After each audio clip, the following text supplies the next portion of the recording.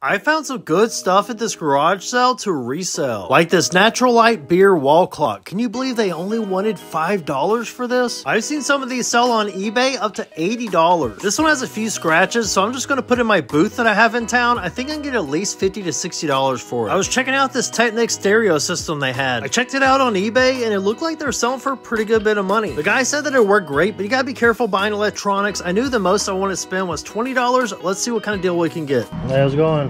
This your stuff? Yeah. What are you asking on it? Just curious. $10 for the whole thing. Sounds like a plan. Alright.